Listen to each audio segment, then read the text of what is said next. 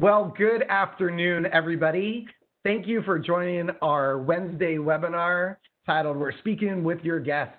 This is Randy Jocelyn from Gateway Ticketing. We're delighted to have you guys here.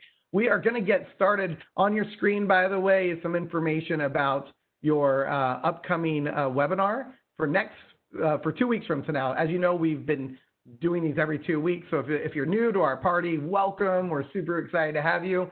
Come and join the party again 2 weeks from today.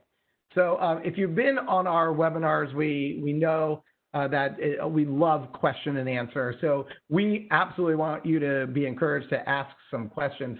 And this is the time I'm actually going to put us to work already. So if you're using our tool here, you can see it if you're not on the dial-in, but if you're on our actual webinar through your PC or Mac or device, there's a Q&A button, and then you could select QA and type a question. So what I really was hoping to do is take this moment to think of any question that you might have, any question that you would love to ask your guests, like, hey, what do you feel about only being open 5 days a week? Or what do you feel about, changing our hours from day to day? How would that go over? Because we've got a great panel of guests, people that have been to many, many attractions. So this is the time where I'm asking you, fill in your questions now so we can start asking these great people these questions. So that's how you ask questions, and we will do our best to answer them on the webinar or via typing. If it's a Gateway Ticketing related question, we got our awesome team here to help you out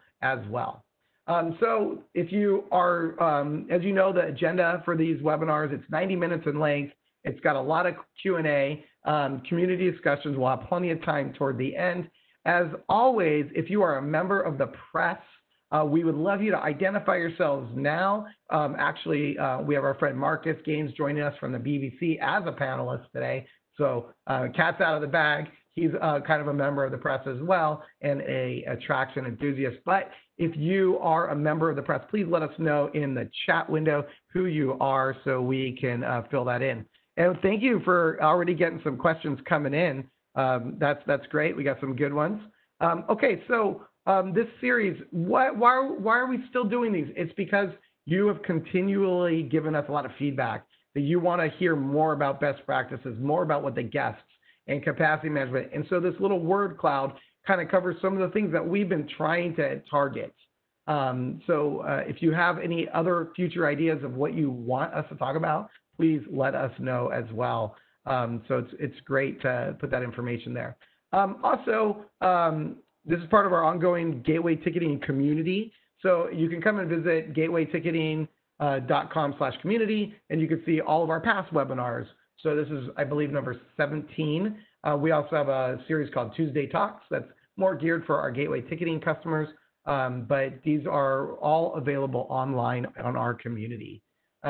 Great. Well, my name is Randy Jocelyn. I'm a member of the principal team here at Gateway. I have a hyper focus with wildlife and conservation, and I'm joined by my co-moderator and partner in crime, Matthew Hohenstein. So Matthew, why don't you take it away and introduce yourself and the rest of our team on the webinar today. Thanks, Randy. And many thanks, Judy, Jamie, Terry, Ella is getting those questions in. We really appreciate it, and looking for more of y'all to throw some questions in there. So as Randy mentioned, my name is Matthew Hohenstein. I'm with Gateway Ticketing Systems as well.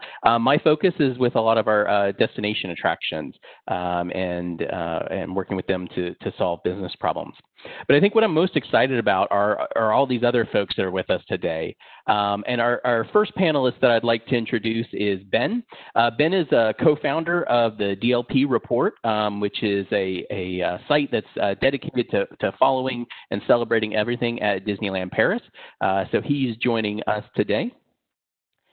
We also have Andrew. Andrew's a co-host on the In the Loop podcast and a super fan of all of the things in the attractions world. So Andrew, welcome. Marcus, as Randy mentioned, is joining us. He's the co-founder and director of video production with Ride and Park Media. I think what's most exciting, though, were the 5 jobs that he listed in Twitter that he's had, which was 1, Santa's elf for Santa, 2, a fire breather for various TV commercials, a sound engineer for Disney, pyrotechnician working on over 250 UK shows, and then I think his current role, theme park video producer for Ride and Park Media. So we're super glad to have Marcus here, and who's been following the community for quite a while.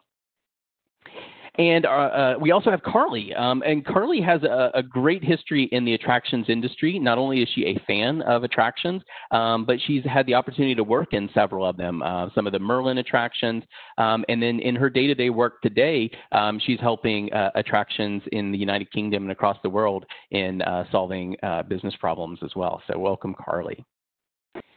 And then to round out the team, we have two other folks from Gateway. We've got Carrie, our Learning Solutions instructor that's kind of helping us out and helping host today's webinar. She's got a great operational experience with the Cedar Fair Parks prior to her joining the Gateway, and brings a lot of that insight to our discussion. And then also our marketing manager, Mr. Greg, is also behind the scenes making magic happen. So that's everybody that we've got today, and we have many, many of you joining us, and we're super excited for that. So we'll start off with just going through a couple things that we've noticed that have happened in the industry since the last time we talked. Quick update. And the first one that I ran across was in Singapore, and this was at Universal's Park in Singapore has recently announced that they're implementing facial recognition in their effort to improve the entry experience for both pass holders and then re-entry of single-day tickets. Now, for those of y'all that are thinking this looks a little familiar, this is in addition to Universal's Park in Beijing that back in October announced that they were going to be implementing facial recognition using Alibaba, focusing on both park entry as well as carrying that through to the entire in-park experience, like making payments and picking up things out of lockers. So it's really interesting what the movement that we're seeing related to facial recognition from these two Universal parks. Obviously, there's a lot of positives about that. In this COVID-19 world, it's an effort to reduce contact. There's probably some labor savings that if I don't have to man every access control point. But obviously, across the world, I think this is looked at in very different lights when it comes to privacy and the concerns around that. So a lot of times we see in the Asian parks that there's much more higher tolerance for that level of experience, but maybe in some of the European parks or in the United States, there's a little bit more of a hesitancy there. So it'll be interesting to see how that continues to evolve. One of the other exciting things we ran across was something that Dollywood had done. And, this really struck a chord with me because in my past experience, I spent a lot of time in doing pricing and in sales channels, third-party sales channel management. So obviously, attractions have historically focused on the corporate market to both promote local offers and leveraging key distributors like Entertainment Benefits Group to gain a foothold in the corporate perks programs of companies across the globe. So it's a vital distribution channel for many parks. What's interesting that Dollywood recently launched this new promotion that leverages that corporate market and focuses on the essential workers, where employees of those businesses can get a $39 ticket offer. So I found this pretty interesting because it's a pretty significant discount. It's $40 off of their online price, and it's even more significant than their military discount. But I think it's, one, helping them from a distribution standpoint, and two, it's really a great group to rally behind. All of these folks that during lockdowns and during the height of the pandemic were really vital to us having society continue on and recognizing them in a proper way. And Matthew, that's something that we talked about a couple of weeks ago, and I really do like that, about defining those essential workers and really lifting them up onto that pedestal that they belong on. And it's really great that we're starting to see people really welcome those frontline essential workers and welcome them and give them a great deal. So it's an amazing offer.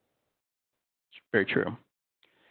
We've also unfortunately had to see some parks make some difficult operational decisions. So we've seen some changes announced as a result of the ongoing pandemic conditions here in the United States.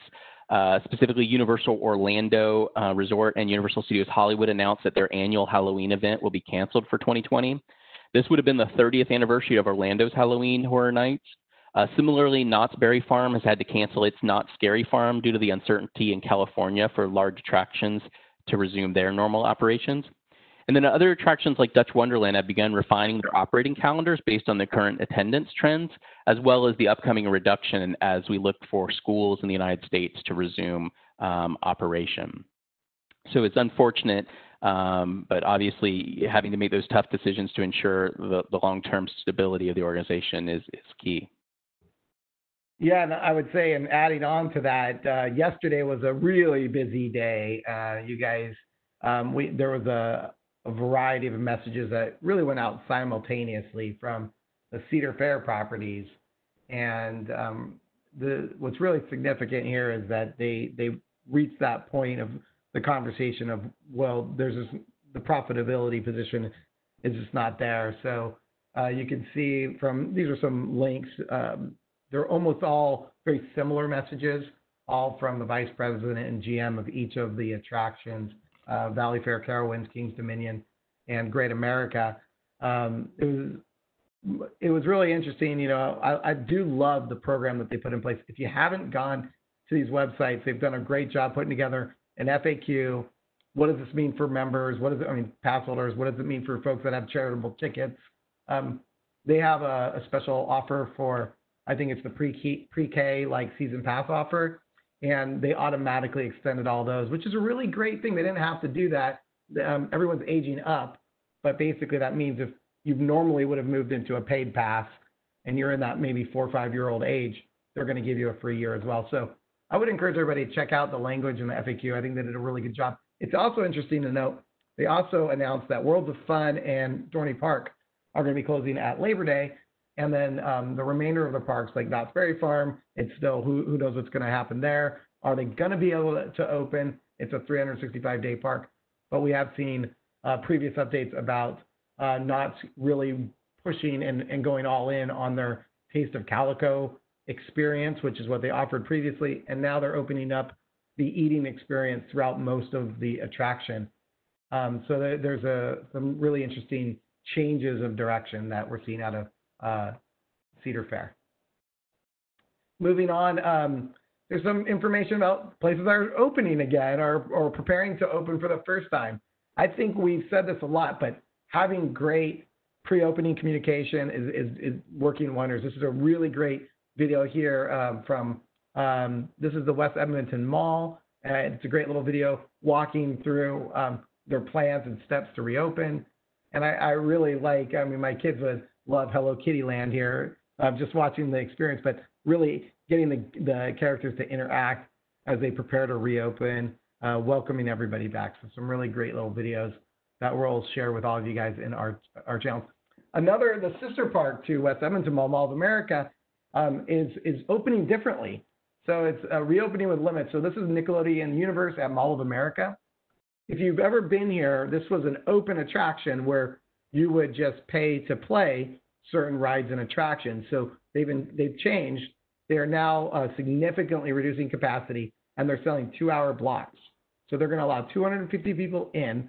You have to pay for entry and reserve that time, and it's now not a free entry area. So they've had to change I haven't really seen too much about how they're doing it, but they've had to change kind of the whole operational experience, how they've traditionally run, just to have access and walk through that area. So that's a big change of direction for Nickelodeon Universe. A cool thing I ran across over at Europa Park in Germany was the gamification of doing the right thing during a pandemic. So this was an exciting app that they have out there that's called Distance Radar. And really what they do, and they encourage the visitors of the park to utilize this app. And then you kind of get this dial that lets you know how well you're doing at physically distancing from everyone else. And obviously, just giving you a dial is one way to measure that. But then they even reward you, and folks that stay in the green have the opportunity to win expedited attraction access onto certain attractions. So I thought it was an exciting way to see that come to life and to encourage folks to do the things that we need them to do while they're visiting our attractions. And Randy, I think you'd run across some stuff over at Great Wolf Lodge. Yeah, this is just another good example. This is another great resource to look into.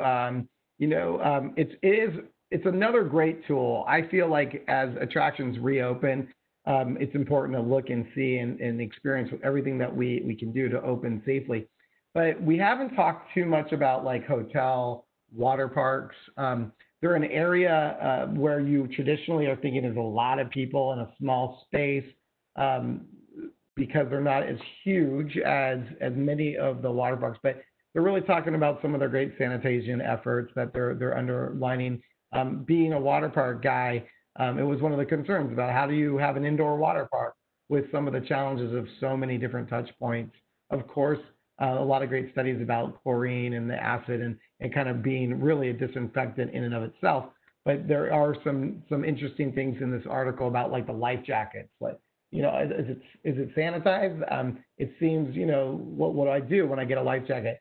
Well, really here, the idea is that you're going to get a life jacket if you need one at the beginning. And if you ever need to exchange one, they have a whole sanitation protocol that they're using special safe solutions for the life jacket so that you know that your little one is going to be safe and protected. So it's a good read about some of the changes that we're seeing over at Great Wolf Lodge. Oh, and this is really interesting. And Matthew, I think we can both talk about this. And this is really interesting about how they're at Cedar Point, they're staying open, but they've really also had to adjust their experiences. And there's also something really interesting happening where they actually need employees. Although some places have furloughed and cut employees, it's really interesting to hear about their employee needs. Yeah. So here, I thought one of the key elements I took away from this is they had to make the decision to close their evening Halloween event or not have it this year. And I think that there's probably a lot of merit in that. It's a dark situation. It's a situation where normally you're getting close to other people. Scares are normally highly related to the fact that someone got into my area of personal space. But rather than kind of just walk away from that experience and the significant revenue that's probably tied to it, they looked for ways to reimagine that. And so, they're going out this year with a Tricks and Treats Fall Fest. So I think it's a really innovative way to kind of say, hey, this is still an important time for us, and we know that there's a lot of demand for folks to come out. How do we reimagine it to fit the conditions that we have to live in? And then, Randy, yes, to your point, obviously we're having some record unemployment here in the United States. However, we've also had a lot of changes where in bringing international folks to the market. So, parks like Cedar Point that may have relied on that more heavily are now having to recruit more heavily in their local market. So, just this morning, in looking at their website, there were 37 different jobs open, and that's obviously they need more than one person in each one of those jobs. So it's really a sign, I think, of what's happening in the labor market with attractions. Yeah, and I've also heard that a lot of staff members are able to work at this location. So it really is an advantage to have multiple sites in this example. So they can reallocate staff to different attractions. I don't think that's really the case for most attractions, but they're taking advantage of that opportunity there. Yeah, and Matthew, I just want to also highlight, I think something that they did really well here is that they renamed the event instead of kind of coming out and saying like, hey, it's, whatever, the fall event, the Fall Fest event, but different.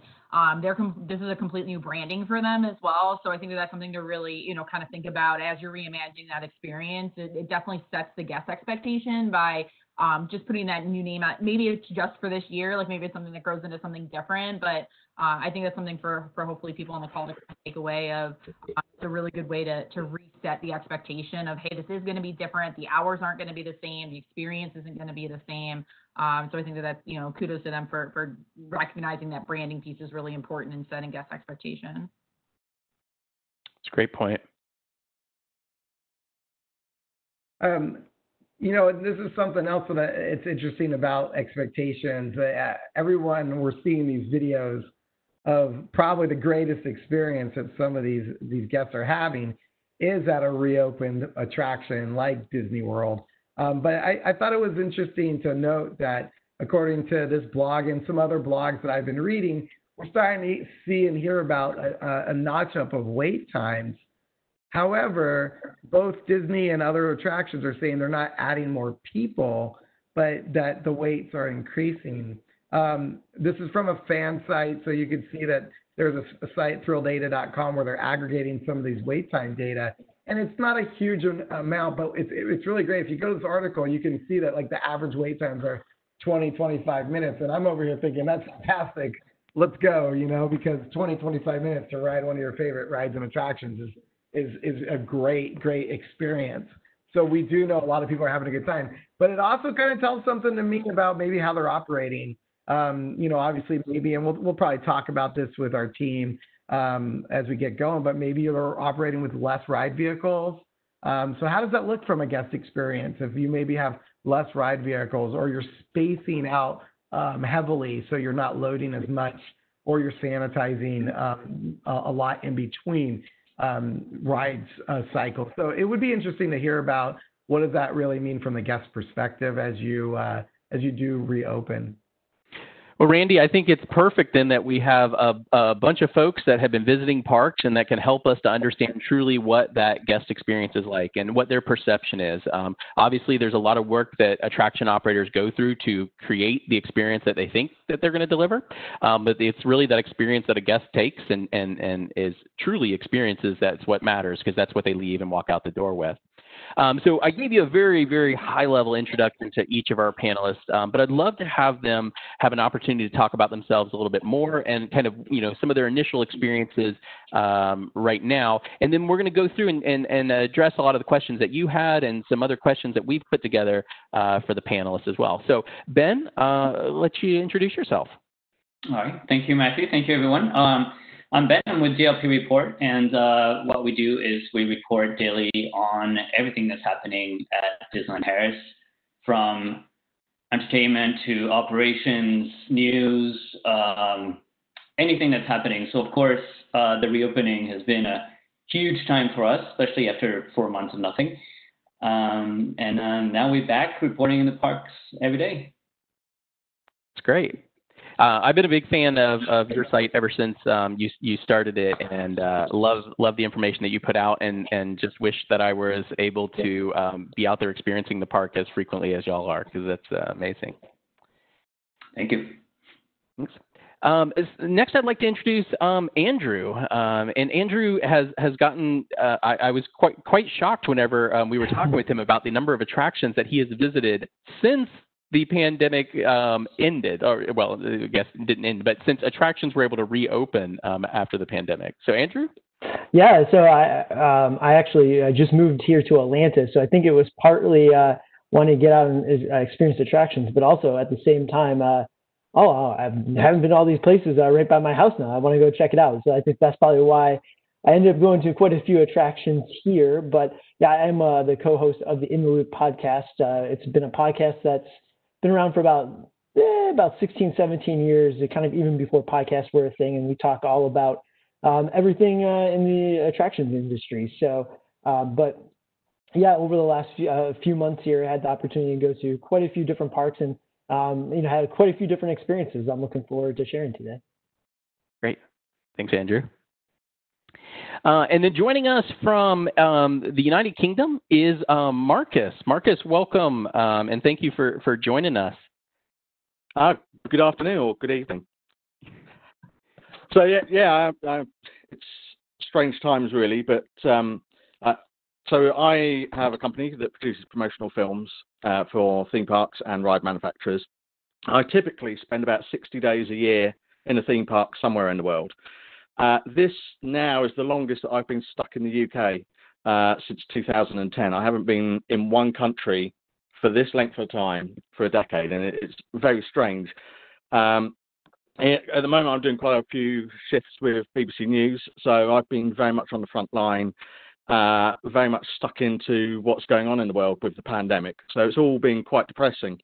So I was quite relieved when 4th of July, finally in the UK, theme parks and fun fairs could reopen, and I could take the kids out and get a bit of normality again and actually see them smiling rather than them worrying and getting upset that they're not having any fun.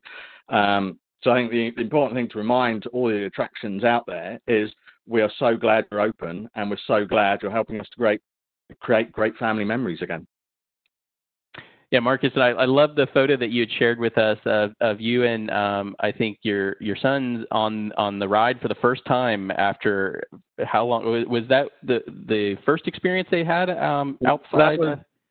So the two boys hadn't been anywhere except school because my partner's a nurse and myself working in news. We were both key workers, so kids carried on going to school, and the only place they had been is to school, at home, or to the country park. They hadn't been anywhere else. They hadn't been in any shops or anything like that. So for them, their first experience of being out in the real world, so to speak, was at a fun fair. And I mean, you can see the smile on their faces and see just how special it was for them to actually get a bit of fun and normality again. Yeah, I think that the joy and the excitement that's coming across on their faces and in their actions is truly what excites me about being in this industry. I mean, it's bringing that happiness to folks. So appreciate you sharing that. And I think that's the important thing for everyone to remember is everybody really being. Yes, sir. Now, also joining us from the United Kingdom is Carly. Carly, go ahead and introduce yourself. Hi, so I'm Carly. I'm a ticketing and tourism consultant. So I help normally in the previous world. I help tourist attractions find technological, usually, solutions to their problems. So whether that's new web stores or ticketing products or getting people through faster or virtual queuing and all that kind of stuff. So a little bit like Marcus, I really felt for him because I too spend a lot of time on the road. This is definitely the longest I've been, probably for 5 years or so without being on a plane, which is, I mean, it's great because I hate flying, but it's a very strange experience to be stuck at home. And yeah, for me though, I wasn't so keen. I had a lot of reservations about people reopening because I've been a frontline worker. That's where I started my career, and I think about if I was in that career still, would I be in a position where I had to go back to work? And the answer would have been yes. And I was very, very worried about, that kind of those frontline workers on the 4th of July when we reopened, about realistically how kind of safe that would be. And I have a partner who has a health condition that, could potentially be fatal. So we've been very careful about where we'll go out. And you can see we asked, what attractions have you been to since kind of COVID's been an issue? And for me, it's really just been outdoor attractions. I'm really not comfortable just yet going kind of to an indoor attraction. Although I think, what I'm seeing coming out of the industry is really positive, actually. And I think it's a lot safer than I was anticipating it being. But yeah, I think, there's still a lot of attractions that I just still not quite there with, but I think the big outdoor stuff, the zoos, the theme parks, etc. That big outdoor space where we can limit capacity is not too much of a worry for me. And Carly, I actually thought it was interesting because when we said, where have you been? The National Trust of Historic Houses, but they also have these other aspects of the properties. So, you don't have to go indoors. And we're starting to see that as well. Folks that are visiting even a lot of themed attractions are just not willing to partake in the indoor experiences. And some of the attractions understand that, and they're just not even opening them. I also like your perspective because I was we were chuckling back and forth previously. I mean, you're like a world and an international fan, and sadly, you have been to every Disney park except for Tokyo, and unfortunately, you weren't able to go during this time period because you had it planned. So I keep telling people I'm like the person that bought flip-flops before a holiday weekend, and I'm really sorry to everybody because I had really good plans this year to tick my last Disney park off, and I had this whole Tokyo trip planned, and it involved kind of a very long trip around the world. So yeah, and then the world closed. So sorry everybody, it was me. What can you do? We will try not to blame you for all of it. Yeah, sorry about that. Well, thank you everyone for introducing yourselves. What we're going to kind of start now is just a chat. So this is what we're really trying to better understand is your experiences, things that you've learned through this journey alongside a lot of the folks in the industry that are online, and just hear from your perspective. What I think I'd like to start with is, when attractions closed, in the March timeframe, that was really a first time for many attractions to have these like sudden closures, these closures that we're hoping were going to be for 2 weeks, but probably everyone knew were going to be much longer. And Ben, maybe like to start with you on what was your kind of perspective on when that happened and kind of your experience from a guest point of view of what was going on? So it was really a very surreal week. I think it was the third week of March or second week of March, where basically Disneyland Paris was pretty not in denial, but like the experiences were starting to get changed. So the parade stopped, and some of the experiences stopped and were replaced by more of a cavalcade from a distance. So the characters weren't as close to the guests, and you could tell that obviously, things were really starting to change, and the fireworks got canceled. And then the news came that Disneyland Paris was going to close on the following Monday.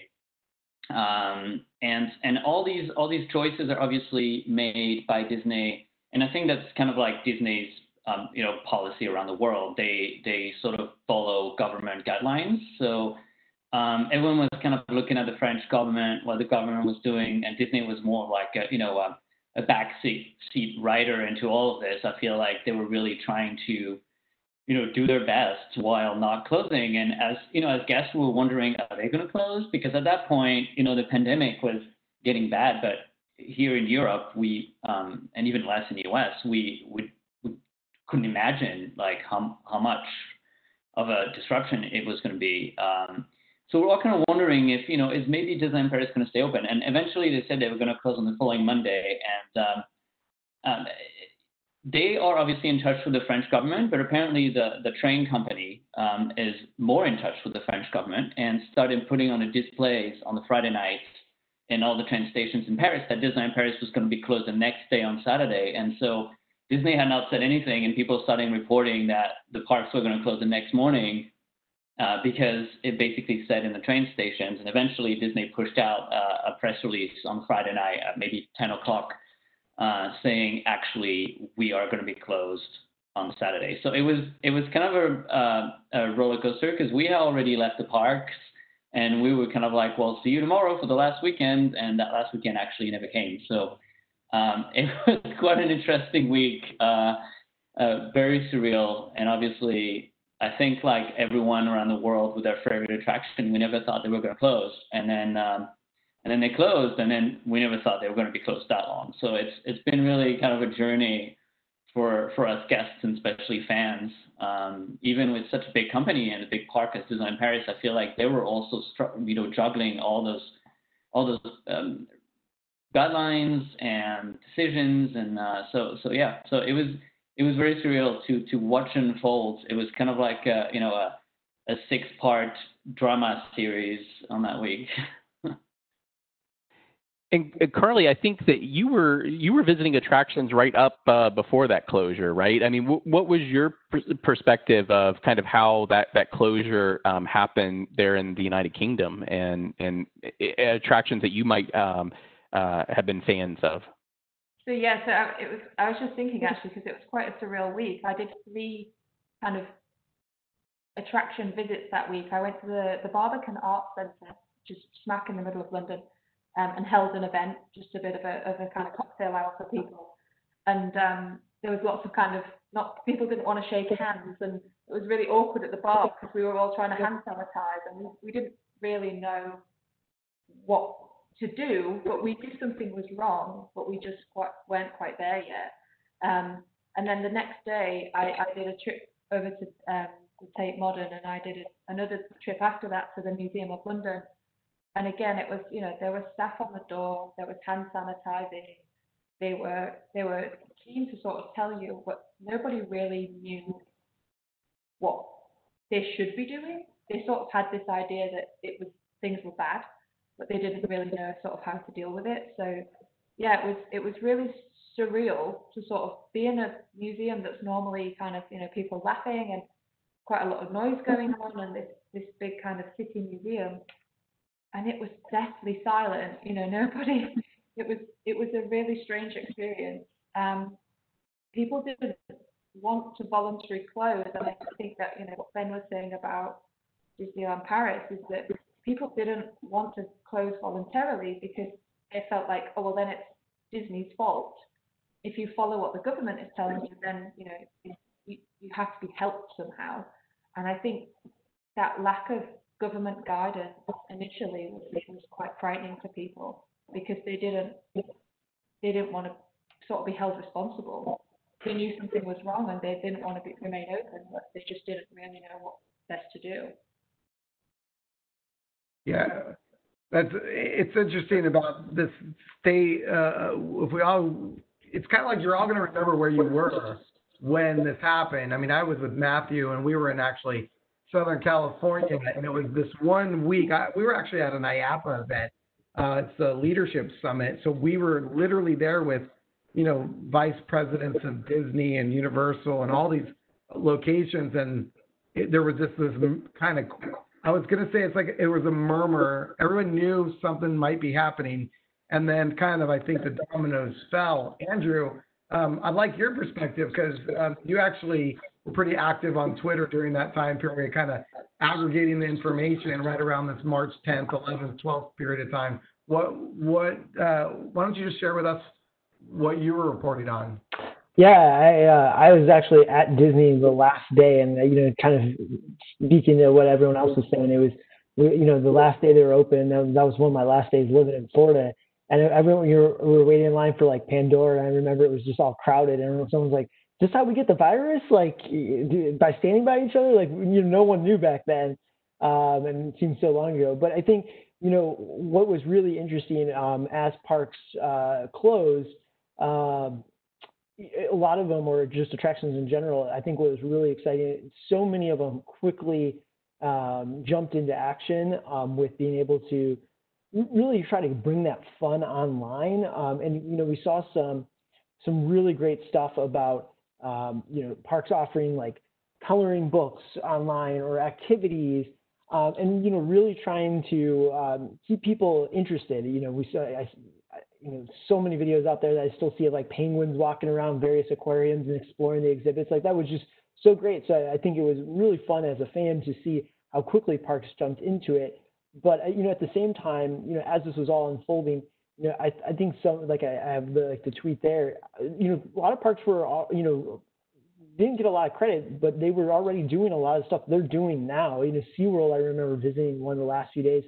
And the experience is very similar to what you'll get now. They were wiping down, every train, and just were doing a lot of precautions, before this all started. So I think, it was just really interesting to see, leading up to the closures, how some folks were acting, and then as well as once things started to close, how quickly some folks instantly started to like jump on the marketing front, and even yourselves with these webinars, how quickly the industry itself was able to be nimble and still help people connect and have a good time.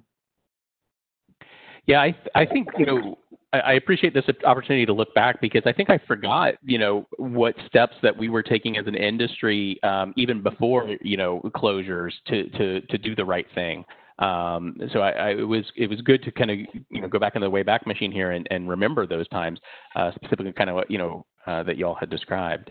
And Matthew, I was also, it's funny because we were slowly in North America kind of getting in tune with what was going on as well, because I was traveling in Texas right before that. And I had been traveling with masks, wearing masks on airplanes over most of the last year of 2019, just as I was better understanding, other types of transmission. I was also in China right in December of this year, of 2019, but I remember going and sharing with attractions about, hey, you should be wearing a mask, you should be, doing these things, and that was like March 5th or 6th, I think it was. So it is weird to kind of go back and see how different everything was, but we were starting to move in those directions about keeping people separated, having some physical distancing. Now I do want to switch gears to Marcus though, because Marcus, this was a time when you were really heavily in action. You were an essential worker. They put you on the front line with BBC covering all this. What was it like from your perspective? It was pretty scary, to be honest. My partner is a nurse in the emergency department. She is the reality of what was going on on the front line, and then myself out there filming the stories and still trying to get them across to the public to what is going on and stay safe myself. It was very scary. Initially, we didn't have much PPE to go with, and we were just trying to maintain distancing, sort of trying to do interviews and trying to cover the story. But we were going into hospital ward now, and at that point we were being, this must go in. But I don't think necessarily, talking to friends who weren't sort of out there, I don't think everybody really took it quite seriously to start with and really grasped just how bad it was. I mean, at home with myself and partner, we're like, whoa, this is bad. This is only just the beginning. It's going to get so much worse. And we just sort of buckled down and prepare for it. But in a way, I think we've both got to the point now, blasé about it. We've seen it, we've done it, we've experienced it. And I think we've had time to come to terms with it and understand. And I think the population around the world are still at the point that we were at still 2 months ago. Yeah, hey, Marcus, you're cutting out quite a bit, but it was really important, some of the information coming in. By the way, everybody, Marcus is on holiday, and he was having internet problems connecting, but we really wanted to get his viewpoint. So we'll do our best to have Marcus contribute in the chat. But I think that Marcus brought up some really cute, very important points. Was, his partner's a nurse. She's working in a hospital, and how scary it was to have that perspective that it could be pretty dangerous out there. So Ben, to add on to that, I mean, why don't you just chime in a little bit about your perspective as well about kind of the safety aspect of what was going on? Well, what I wanted to add from on that topic of closure is in such a big resort as Disneyland Paris, one of the biggest questions that immediately came up is, what do you do with all your guests? Because they were going to close on Monday, and they ended up closing on Friday night and having 10,000 of guests in 7 hotels. And so what Disney did is they kept the hotels open for I think 2 to 3 days after the parks were closed, so abruptly. And in that time, obviously, they tried to get people home, and they tried to help them with their bookings and travel arrangement. But also what they did is, throw some free breakfast for everyone, send some characters to the hotels, and just try to, bring out as much magic as possible in those tough times. Because they ended up having, tens of thousands of people stuck in a resort with nothing to do all day. So I think that obviously, I hope this never happens again. But that's such a big question. I think when you have to close abruptly like this, like what do you do with all those people in such a big resort? And in that respect, I think they did pretty okay, given the circumstances, and that all this basically happened overnight. And I think a lot of cast members woke up on Saturday and were told, "Oh, you're not going to work today. You're, just stay home." So that must have been quite the news for them as well. Yeah, I think the little things that attractions can do, I think, go certainly a long way during this. So obviously, Ben, there were they probably realize that, you know, we have a heck of a lot of food on hand that if we're going to be closed, we're not going to be able to use. So immediately kind of understanding that and saying, what's the best way that we can do this? And if it's that we put out a free buffet, are we any worse off? No, we're actually 10 times better because the guest experience. So I think that's really great that's one of the things that you picked up on. Marcus is working on reconnecting right now, but one other thing I just wanted to point out from one of the things that he had mentioned back on March 26 was, you know, being on the front line and experiencing this pandemic. His last sentence of being able to get back into an attraction, being able to get back in there, it was the light that they were looking for. And I think for so many folks in the industry, that's the case, right? You know, people coming to our attractions is the highlight of their week, their year, their vacation. So I think, you know, getting back into those experiences was critical. And so I'd like to kind of step in and talk with each of y'all about whenever we knew that, hey, maybe the circuit breaker was coming toward an end or the lockdowns were kind of going to start being lifted. How did you prepare to return? Like, what were some of the things that were maybe holding you back from wanting to go back to an attraction? What did you need to hear to feel like, hey, this is something I want to try? And Andrew, I'll start with you on that, if that's okay. Yeah, I think so. I kind of eased into it by going up to the Cleveland Zoo. I was living in Ohio for a few months in my transition to moving, and the Cleveland Zoo had a drive-through exhibit. And so I felt that was a good way to kind of test the waters, if you will, and kind of get back out there and get back excited about attractions. So that's how I kind of you saw on the screen, I went to a lot of attractions, but it was kind of eased back into things that way by going to that and kind of seeing, okay, we can still go to these places we all love, these attractions that we love, and still have a really good time.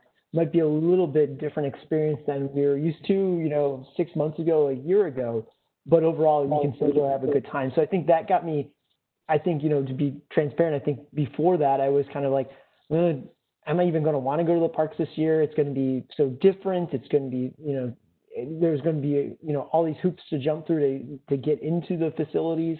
And then I went to the Cleveland Zoo and I was like, I had to make a reservation online. I had to, I'm driving through the zoo versus walking, but still having a great time. The elephants looked just as great from my car as if I was standing on the same path. So I think that really kind of re-energized me to go, okay, even if there's a lot to do, to make a reservation and you have to actually think out before you go to a park or attraction, it's still worth going to. That's great. Carly, one of the things maybe you could help us understand. So we've seen when we've looked at some of the things that several of the attractions in the UK have done. This we're good to go. I'd love to understand from your perspective, what does that mean, and does it help you in feeling comfortable in visiting an attraction? I think just in terms of, for those who aren't familiar with the scheme, it's like an audit for a tourist attraction to go through. So they can have somebody come in from Visit England and audit their attraction and say, is this the way that they're operating safe? Are there things that they could do or that they could change? So things like, I know one of the sites having had lots of evening festivals planned. Well, at the moment, you can't have anything other than acoustic music. You have to make sure that, you're not encouraging dancing, all this kind of stuff. So, but they managed to hold their evening festivals with acoustic sets, social distancing, markers on the floor, they're having picnics and parties and that kind of thing. So they're able to go to Visit England and say, if we did this, is that acceptable? And that's where they're getting this we're good to go from. As to realistically outside of the industry, whether that means something to people, I'm not really convinced. I mean, there's a rating system behind it. It's just a check. So I'm thinking about something similar like food hygiene ratings, which people are really comfortable with and understand, and you can score anything, but you have to display it. I think something like that would be long-term more appropriate. How good are your processes? How effective are they? But for the moment, I think in terms of that short turnaround time, I think it's the best we can hope for, really. Got it. Ben, did you have any reservations before you walked through the gates at Disneyland Paris for the first time after lockdown? Yeah. So on my end, I live in the UK. So for me, maybe one of the biggest factors was travel. How to get there. And Eurostar did a good job. Local French transport was a bit more of a challenge. But when it comes to the parks, so from day one, we had to make reservations. They opened, I think, a week or two before opening day. Capacity was very low. And what they did is they had 2 cast days over the weekend on Saturday and Sunday. And then it had 2 AP days on Monday and Tuesday. So cast days helped sort of, getting things in order and fixing things and trying things, because obviously it's your own employees and their families. So I guess it's easier to not make mistakes, but it's easier to test and adjust with that kind of crowd. And then I think on Monday, AP previews were quite popular, but also very limited in capacity in the parks. And in that way, you get to get all the people who are super excited to get through the gates before, official opening. And not only do the APs feel privileged, but also you sort of like get this out of the way in a sense that you don't have all those people taking all your reservation for opening day and then no one's able to buy tickets, for example. So they have different buckets, AP, day tickets, hotel packages, and all those buckets are, it seems, readjusted in real time over an online system with calendars where you can see which days are available, which days are not available, in the same way that they're doing, I believe, in Walt Disney World. And so it is a bit random sometimes because they adjust it, but so you just make your reservation. And the good thing actually that happened with this whole reservation system is that it's really pushed Disneyland Paris to bringing some new technology when it comes to sort of ticketing. It's not ticketing per se because you still have to buy a ticket, but it is kind of a ticket that you have to reserve online.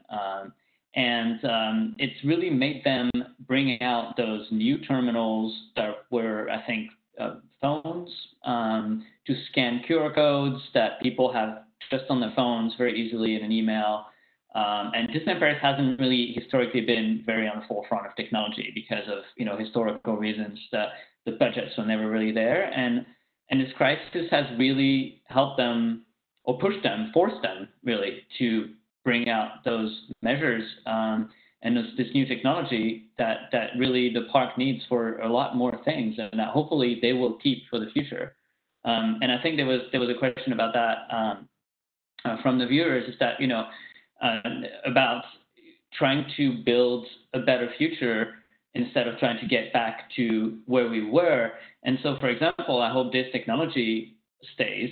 They've been trialing some new turnstiles that are faster, more hands-free, and this is taking forever. They've been there for months and months, and I feel like now they're going to have to deploy them faster because it gets people in faster, which means less queues, less people stuck together, and all those things help with prevention and safety, but also on the long term, this helps the resort getting better technology and better processes and better stuff for us. We get to have a better experience, hopefully in the long term, and hopefully they keep all those measures. It's interesting you say that, and yeah, it was Charlie that said he was at an Intex webinar back in May, and the quote is from Kate Fulton, who said, "Are we missing an opportunity to shape a future that we want rather than trying to get back to what was?" And I mean, that's pretty amazing. And I think so much of this has been looked at through the lenses of, oh, it's got to be the same. But the reality is, like, personally, my wife is like, this is the way it should be. I don't want people on top of me in a queue line. I want to feel space. And she's as crazy as it is. My wife has loved the opportunity to really decompress and stay at home and to venture out when she's ready in a safe manner. But I think it's very interesting that we can't look backwards anymore because it's gone. and we need to think of what the technology shift is going to be. I was listening to a webinar last week with the vice president. It was like of MGM Grand in Vegas, and all the changes that they're looking at, things like reserving a table to gamble. Like, we never would have thought about that in the past. But they're able to do more, he said, in the last 3 months than they did in the last 3 years because they felt they had to advance the technology. It's fascinating times. Now, Terry, the other thing I think, the humanist side of this, because you had mentioned, this is a time to look at your frontline staff differently as well. Yeah, so I was going to say, I want to pick up on the frontline staff thing, but to speak to Ben's comment as well about, you know, that changing in technology, I think we will see a huge we've already been seeing it, you know, people are being replaced by automation, and it's happening in every industry all over the world. But actually, we're going to progress that very quickly now. And I think where people are losing jobs, you know, we've talked about the facial recognition. I think where we're seeing at the minute people are being laid off from those jobs is actually, we won't see the return of a lot of those jobs. They will be automated out because there's a cost savings to be had. And at the moment, it's going to be very easy for those businesses to get more CapEx because they can kind of hide it in all of the other stuff that's going on.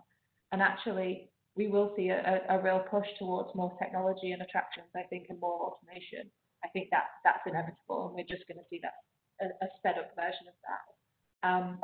And then, yeah, to kind of frontline workers, I think one of the last conversations I had with somebody from an attraction before England's lockdown, I said, you know, what it always made me think of is, you know, I've been asking people for years to think more about how they protect their frontline staff. I think everybody who's worked in an attraction will know your frontliners routinely will get sick in indoor attractions during the winter months, you know, from diseases that we've had around a very long time. And, you know, they handle cash and they're dealing with support, you know, people all the time.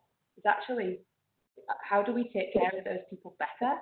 And I'm hoping that we might see some improvements around, you know, that those frontline roles being more appreciated and people taking better care of their teams, because it's becoming really obvious that they're vital to delivering a great experience.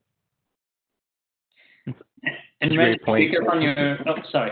Yeah, go ahead, Ben. To pick up on Randy's comment about the experience, and I think we'll talk more about the experience of actually being in the park since reopening in a moment. But it's been amazing. It's been amazing to not have people stuck to you. And I think when we say the future, it's the future in terms of technology, but it's also the future in terms of experience. Like, let's have new tools so we're not all just stuck together in one big queue. Let's have new tools so we can just walk in somewhere and a table is waiting for us. And all those things that are done now for health and safety are actually opportunities for the future to have better systems and to give a better guest experience.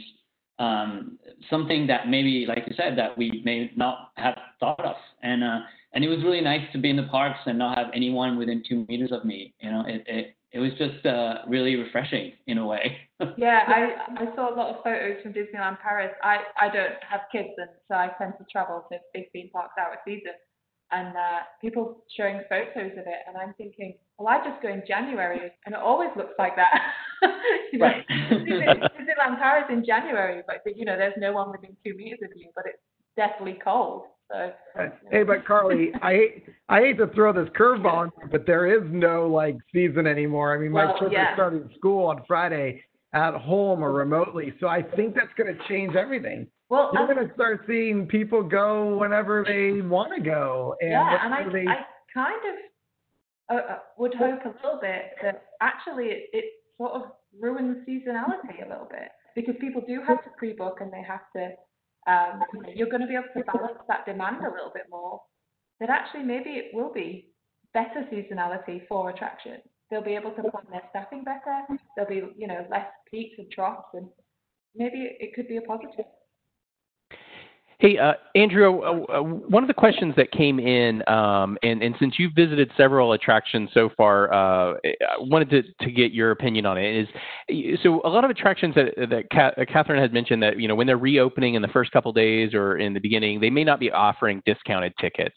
Have you seen that as a drawback from a guest of, hey, I'm not going to visit these places if they're not, doing discounts, or what have you heard from that?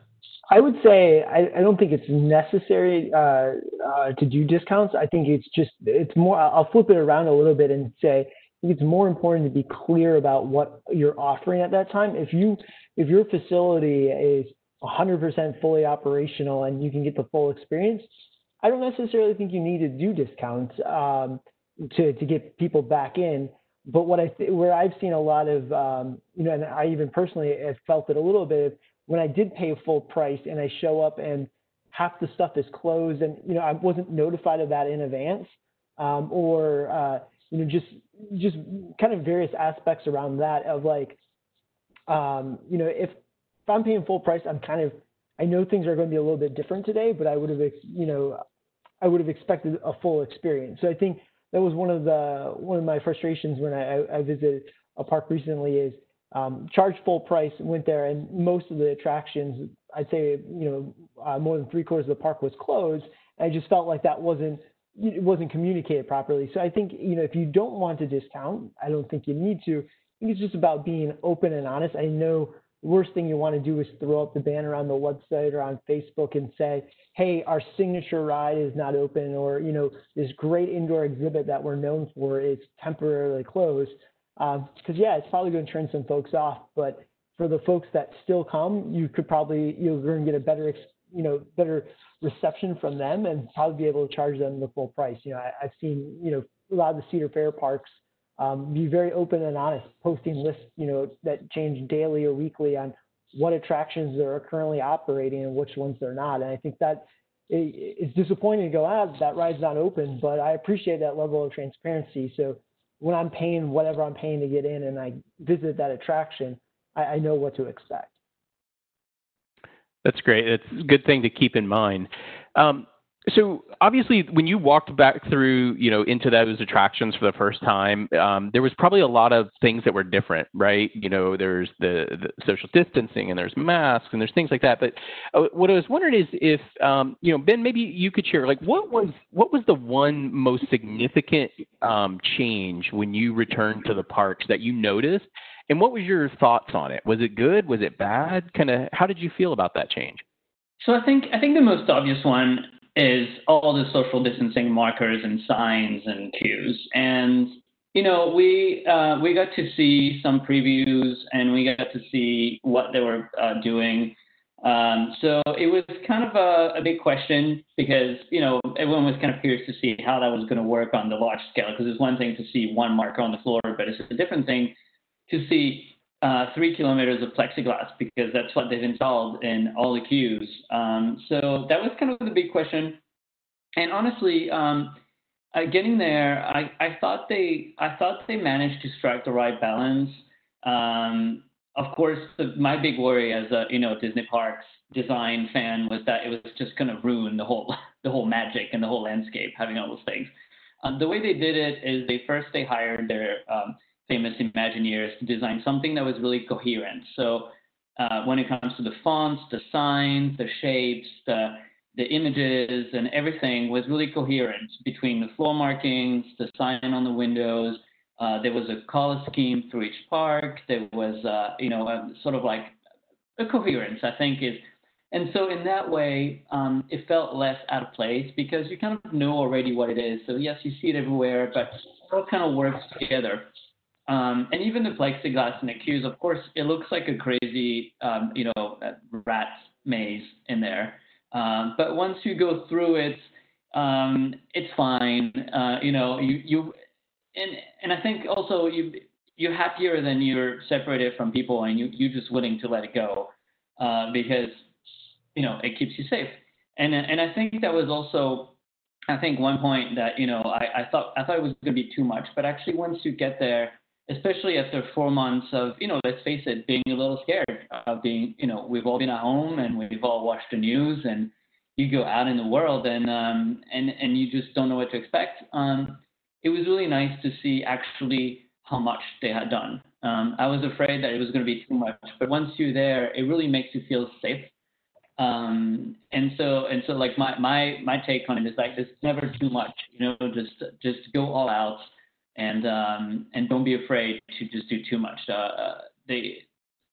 After a while, people get used to it, and I think guests are more grateful that Disney is doing everything they can to keep them safe, rather than just, complaining that, you can't come close to the characters or you can't do all this or that. I think that most people who are willing to go this summer are the type of people that will forgive the attraction for all the measures that they put in. I think, and I think Marcus said at the same time, like said earlier, that they were in one of his tweets, they were so happy to be open. Thank you for being open. And I think that's really the feeling that you get from people, or at least the people that are willing to come this summer to attractions. It's just so yes, there are a lot of measures. It's a bit not shocking, but it's a bit surprising at first. When you get there, you're like, wow, this is what it looks like now. But after a while, you actually learn to appreciate them, and you get back to the fun, because the fun hasn't changed. So it was really okay in the end. Yeah, and I'll just build on that. Perfect. I swear we didn't plan this transition, that the fun hasn't changed. I think that was one of my bigger takeaways going into it. I think we're all used to now, to go into a facility or attraction, you have to reserve a time in advance. You have to do all these things that are completely different than 6 months ago. But once you get in, like that was when I started going back to these attractions, it sounds silly, but like once I got back in there, I got on like the rides, and it's like COVID didn't change the track on this roller coaster. It's still a really great time. It throws you around, and you're laughing and having a great time. That didn't change, and I think a lot of stuff has changed leading up to the entry of the park, but you can still have a really great time at the facility. So that was kind of one of my first impressions that I got when I went back, was just, oh yeah, the rides haven't changed. This is still an amazing roller coaster. I have fun riding this. I want to continue to ride this.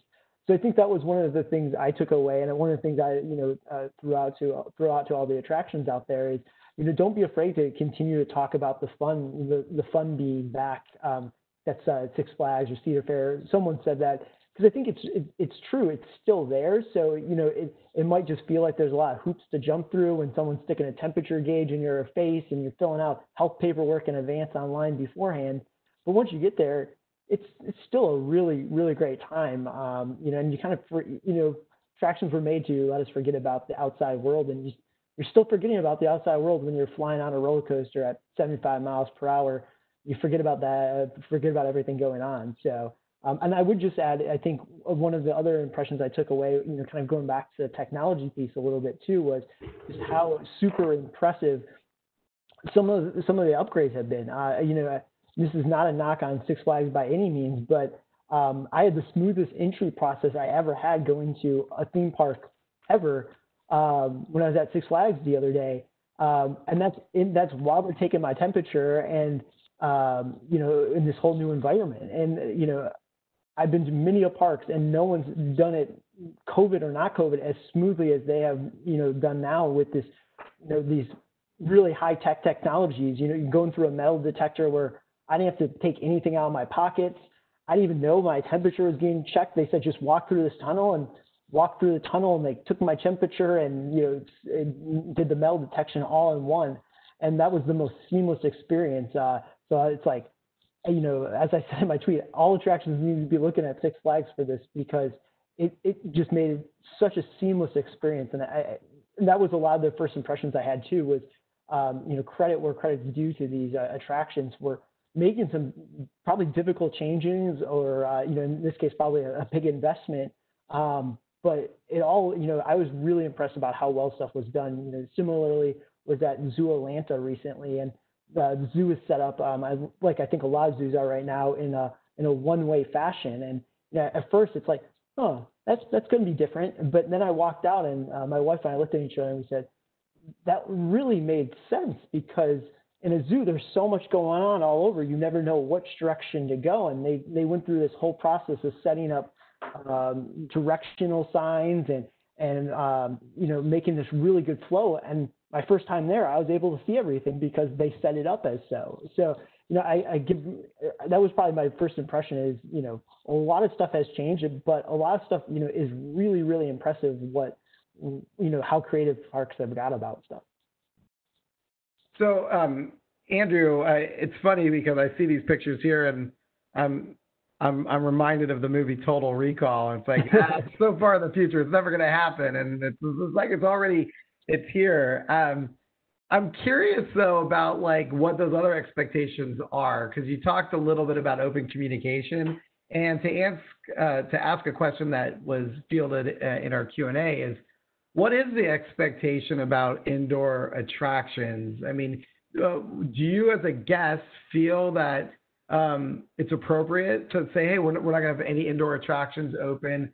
Just what are your thoughts about it? Because a lot of these rides that we go on these days are kind of a hybrid as well. They have indoor elements and these show buildings. I mean, so I'm just curious what your thoughts are on indoor attractions. Do you need to open them? Will the guests be comfortable if you say we're not going to open them? And maybe what is the ramifications financially? Should it be a discount or not?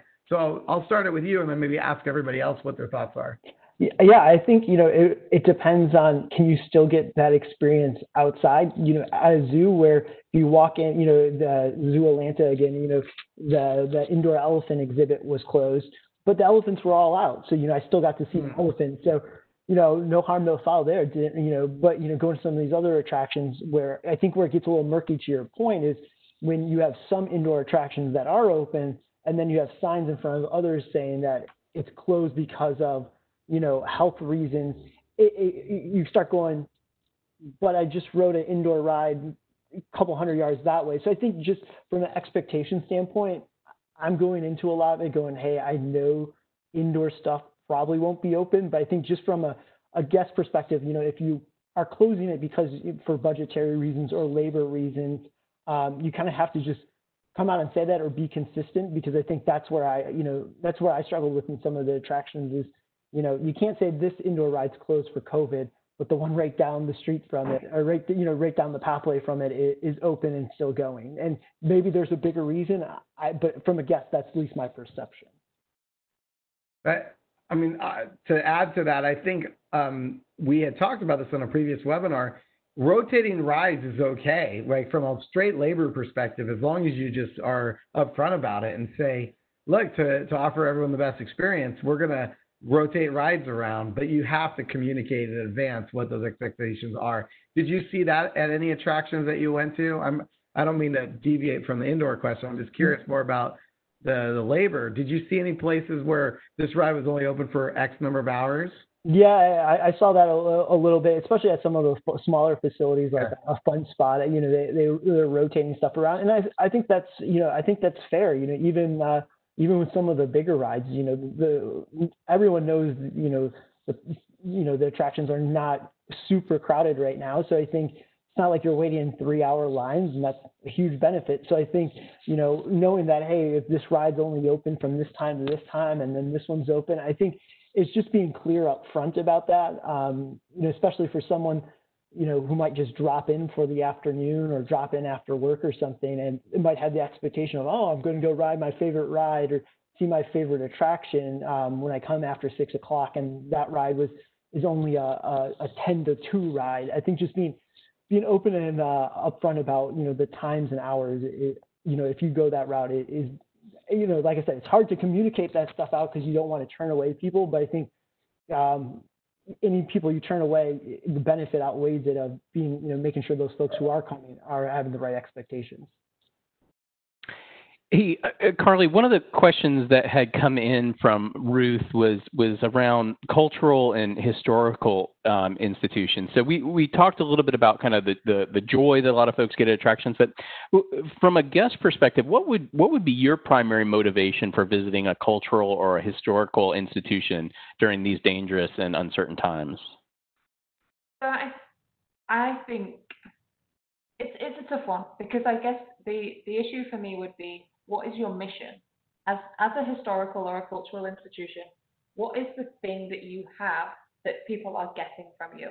Because Andrew and Ben are right. You know, if you're going to ride a roller coasters are always going to be fun.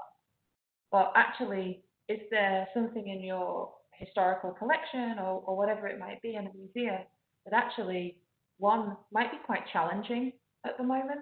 You know, there's going to be maybe depictions of things in the past that you're going to find quite challenging. You know, people are in situations where they're stressed and there's high emotions running, and you know, those types of things can be quite provocative. But actually, if people support your mission before COVID, they're probably going to still support your mission today. So one of the things that I really enjoyed actually about lockdown, and it seems weird to say I enjoyed something about lockdown, but you know, was I could have a lot of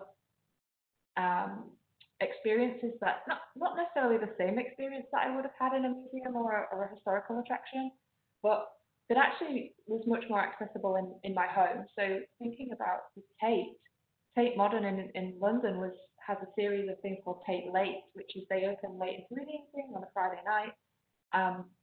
And that's really about attracting a different market. So, you know, they serve alcohol, they do different events within that, they have silent discos.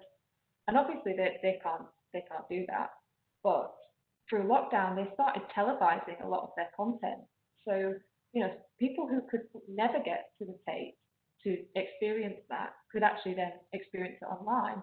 And I think it probably brought them more visitors than would ever go through the door for that kind of experience. And I think to think that the only people that have an affinity to your mission, whatever that mission might be, to think that only the people who come through your door care, I think is a really missed opportunity. And I think those people who already came through your door, who support your mission, will continue to do so. But maybe actually is now the time to think, who would support my mission but doesn't have the opportunity to come through the door? You know, are there sectors of society that I'm maybe missing out on? And can I reach out to them in a different way? Because that for me would be the motivation. Is I might be a little bit afraid to go into central London where a lot of my favourite museums are, but I still really want to support their cause and I still love their content. How do I get that without having to venture into, you know, one of the most populated cities in the world? Would be a big thing.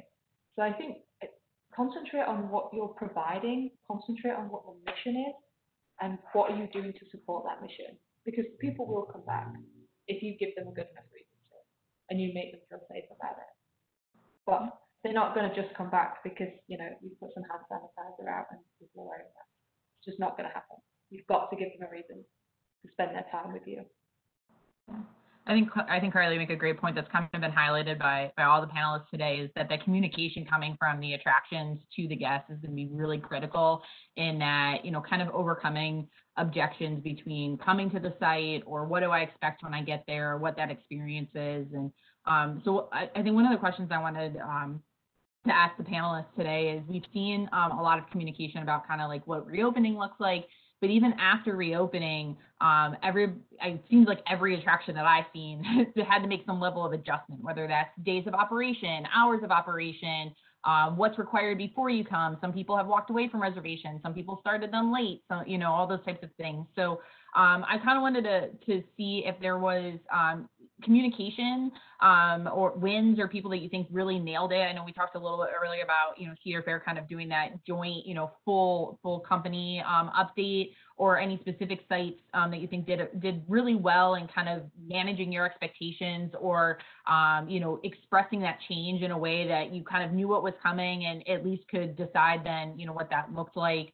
And if you could talk a little bit and what changes you've seen that have been good, and what ones that you think you might want to see. One question we got to specifically that we've seen a lot of our attractions do is reducing their operating calendar, so by days or hours. And what would you all as guests kind of prefer to see in that?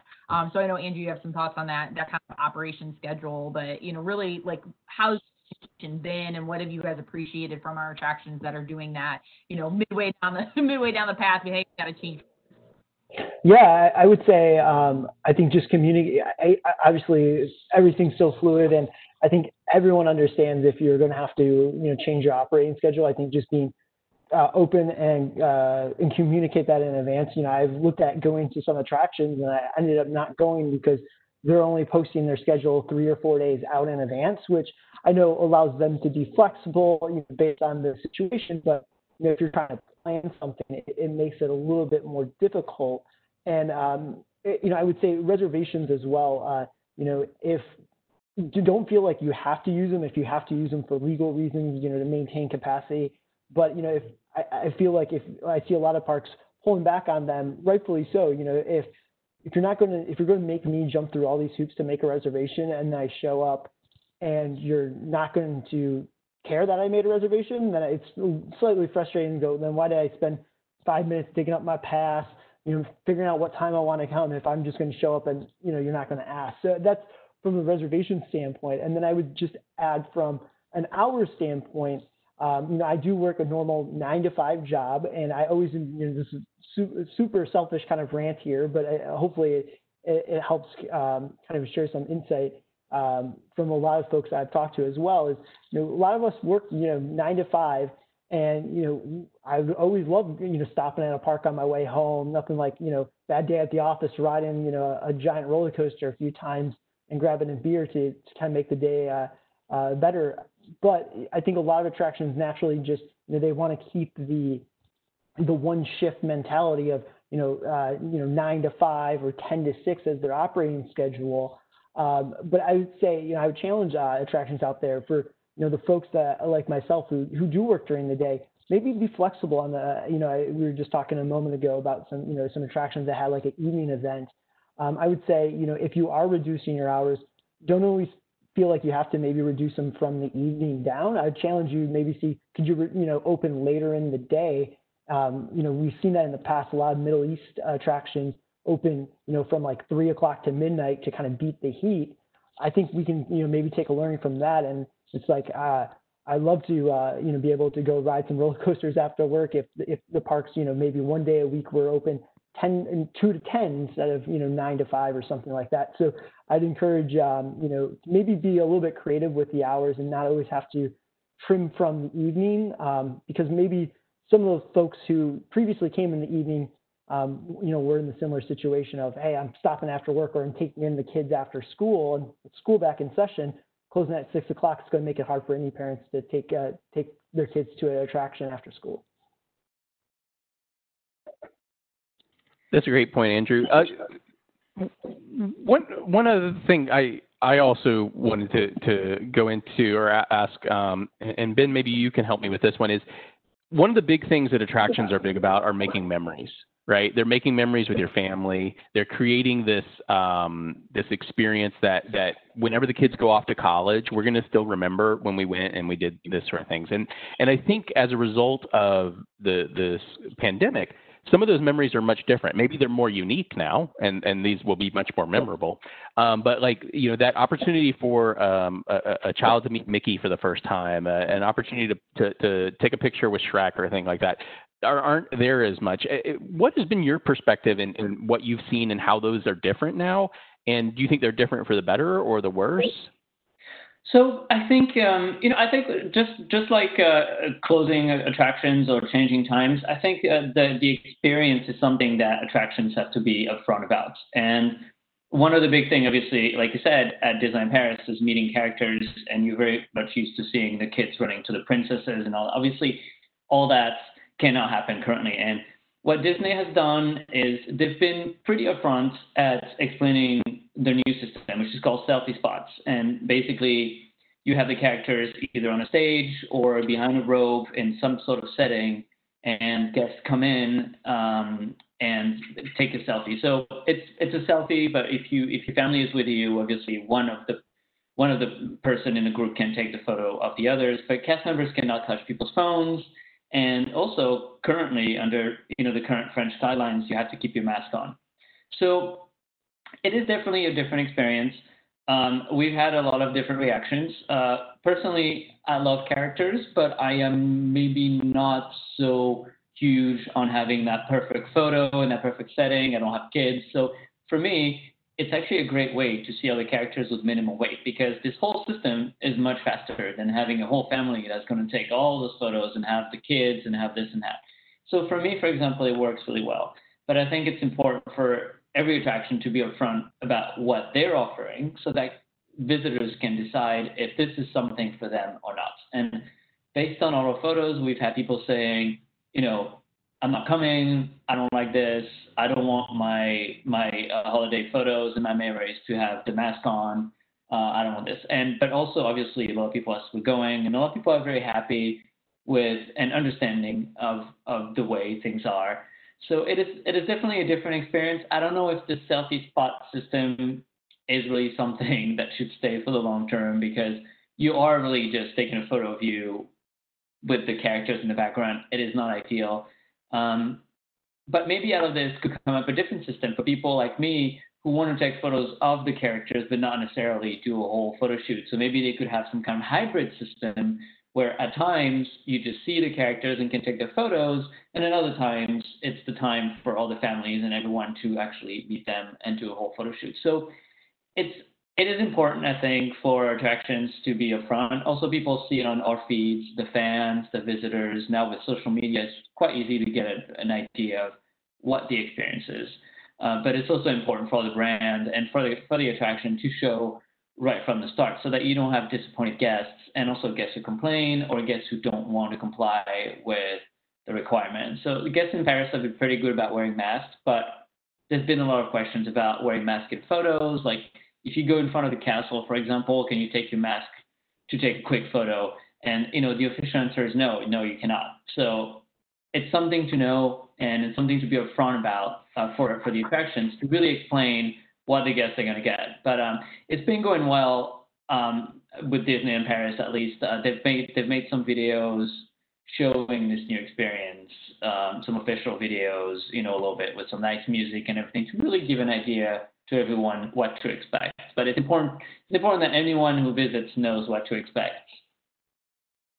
That's great. I think what I guess, a large attraction like Disneyland Paris obviously had two decisions to make, right? Do I not have this, and because I can't have it the way it was before, or do I have it but it's a little bit different? And it sounds like it's probably better to have it being different. Obviously, we would love a situation where it was what it was, but innovating on that for the time seems appropriate. And some of them are really lovely. They have, at Meet Mickey, we usually actually go into a room and meet Mickey. They put them on a stage, and they do all sorts of fun stuff. They have props, and they do some, magic and stuff, and you get to walk to the front of the stage, and they still wave at you. You can talk to them through your mask, and they respond. They do all sorts of fun things, and they take funny poses. And so the magic is still there. Of course, it's not what we've known from Disney for decades. It can't be, but it's still lovely. I had a really lovely time there. It was really heartwarming also to see how happy the characters were to be back, and all the cast members who managed the attractions. And I think all this excitement and joy to be back after all those months also is becoming part of the experience. Well, this talk has been really great for me. I haven't personally visited any attractions yet, so I've kind of lived a little bit through your stories, and I really appreciate Ben, Andrew, Carly, and Marcus for taking us on that journey.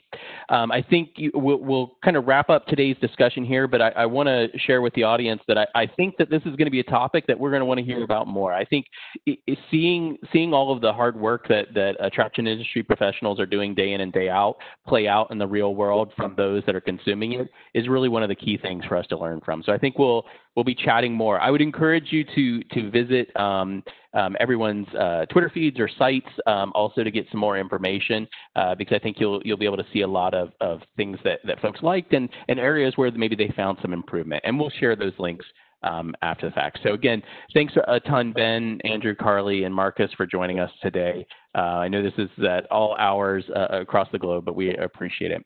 For everyone else, if you'd like more information on getting informed on these webinars, feel free to send us an email at marketing@gatewayticketing.com. And if you want to go ahead and sign up for our next webinar, go ahead and snap a shot of that QR code. Go ahead and sign up for it. We'll be back in 2 weeks on August 19th for another fun discussion. And Carrie, Randy, Greg, many thanks as well to y'all. And we'll see y'all out soon.